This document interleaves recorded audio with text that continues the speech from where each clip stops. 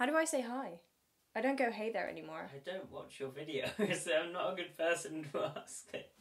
That's right. I'm making a video with someone who doesn't actually watch my videos. Hi! I'm not in Switzerland right now because flights and planes are a thing, and also, you know, holidays, and so I've decided I would come to the England. I didn't really think of a better video idea than to have Sam read the Hat Fic. Well, okay, I've just seen Dan grab the gag, so... Oh dear God.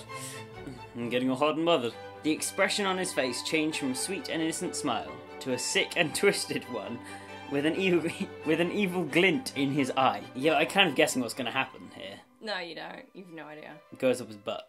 Morning, Sleeping Beauty. I was wondering how cold the room had to be for you to wake up. His voice sounded so fluffy and innocent. Don't be scared, Phil. We're going to have some fun with Stryker. He cackled menacingly and showed off his erect member. You cackled over the word erect member. You don't want to show Dan's erect member some respect. Erect member. His erect member. Erect member. Erect member. Erect member. Erect member. Can I be the erect member guy? Erect member. After a short time, his seed exploded into the hat. The thing's still in there, right? Yeah. He kept on going until the hat was filled up to the top. Fucking hell. I How don't much? think- That is not...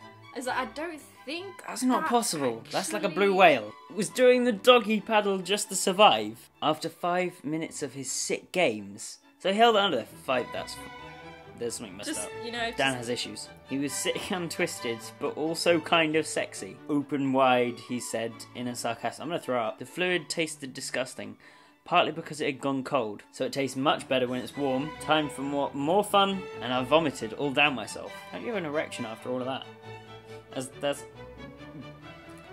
Phil's kind of messed up as well. And you're going to pour the rest of the hat on me, then lick it off. Okay? He pulled out the hamster's head from the pile of leftover sick. When you say stop, I will. But only if I think you've done good enough.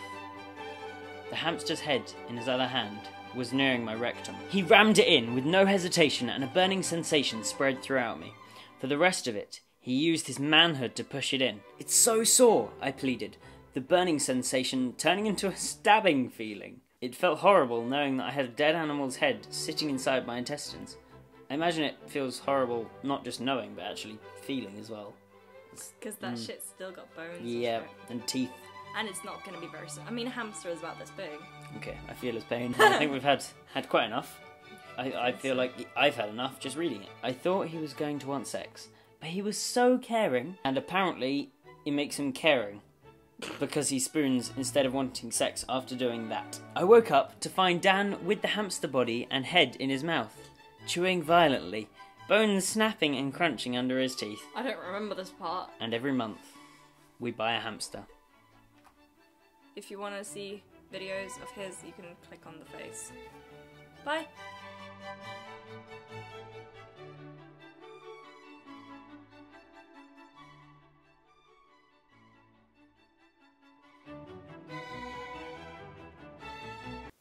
Do you want to read the skin fic?